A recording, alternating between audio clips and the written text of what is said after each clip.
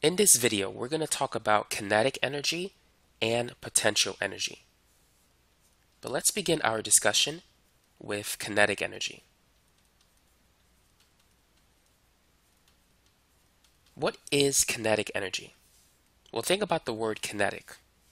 What does that tell us, kinetic? Kinetics has to do with motion.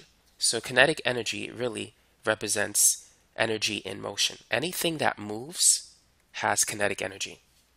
So if you have a ball moving at 5 meters per second, it has kinetic energy. If you have a block that's at rest, it's just sitting on the ground doing nothing, it has no kinetic energy. So anything with mass and speed has kinetic energy.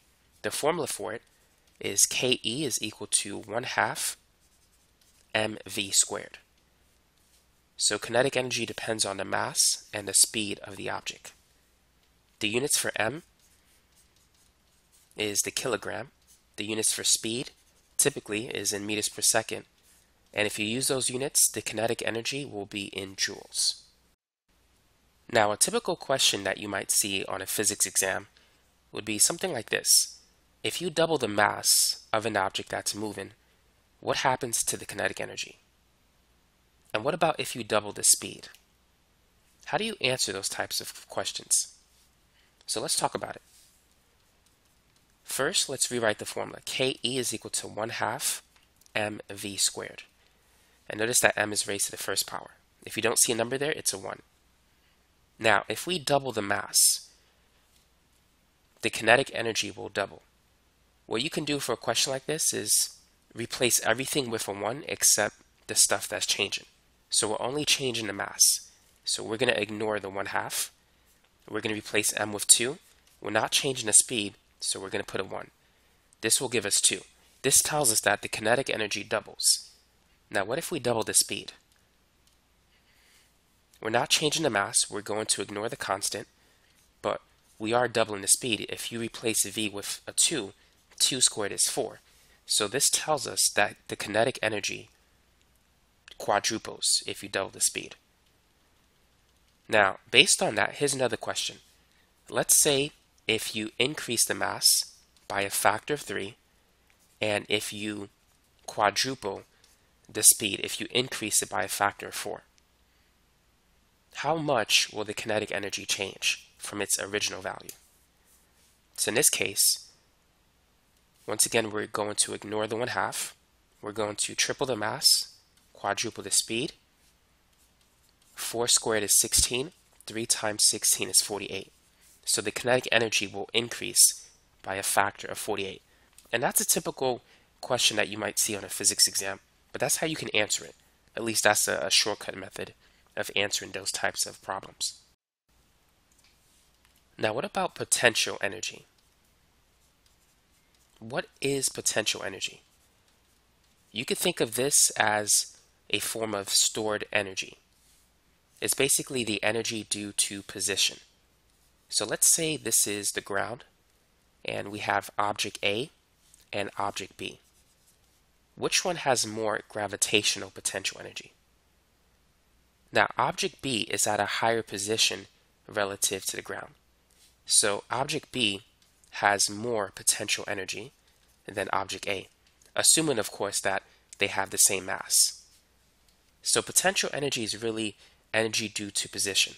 Object B can fall a greater distance than object A, and so it has more potential energy.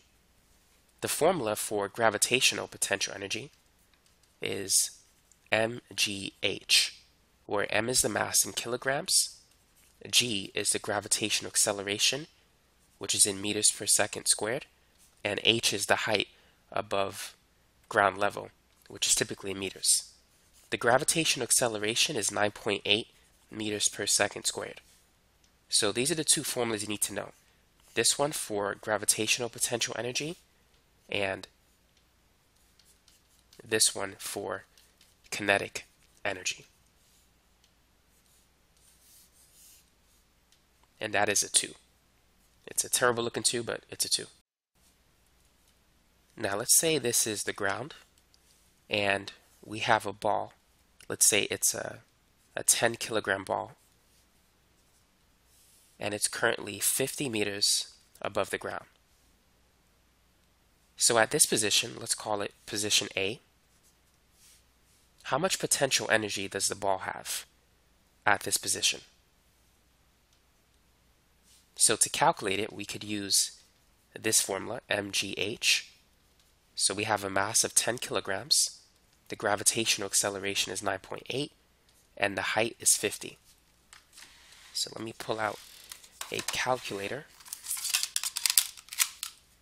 And so this is going to be 10 times 9.8 times 50. So the gravitational potential energy is 4,900 joules. Now, let's say if we release the ball from rest, so it begins to fall. Just before it hits the ground, we'll call that position B. What is the kinetic energy at position B? What would you say? It's important to understand that as the ball falls from position A to position B, its potential energy is being converted to kinetic energy. Why do we say that? Well, as it goes from A to B, its position, or rather its height relative to the ground, is decreasing. And as the height decreases, its potential energy is decreasing. However, as it falls, it's accelerating towards the ground. And so it's speeding up, it's moving faster and faster. So as the speed increases, the kinetic energy is increasing. So the net result is that as the ball falls from position A to B, the gravitational potential energy is decreasing, but the kinetic energy is increasing. So one form of energy is being converted to another. At position B, just above the ground level, basically the potential energy is zero. So at that point, all of the potential energy has been converted to kinetic energy. So at position B, let me just get rid of this, the kinetic energy is going to be equal to 4,900 joules, this number. So the potential energy at point A is equal to the kinetic energy at point B when it can fall no more. So B is the lowest position that the ball can reach. At that point, all of the potential energy has been converted to kinetic. Now here's another question for you. At position B, just before the ball touches the ground, how fast is it moving? How can we find the answer to that question? Well, we could use this formula. Kinetic energy is equal to 1/2 times the mass times the square of the speed. And so we could replace KE with 4,900 joules, and we have the mass. It's 10 kilograms, and so we could solve for V.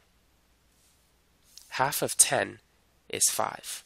So we have 4,900 is equal to 5V squared. And so at this point, it's all math. Our next step is to divide both sides by 5. 4,900 divided by 5 is 980. And so that's equal to V squared. Next, we're going to take the square root of both sides.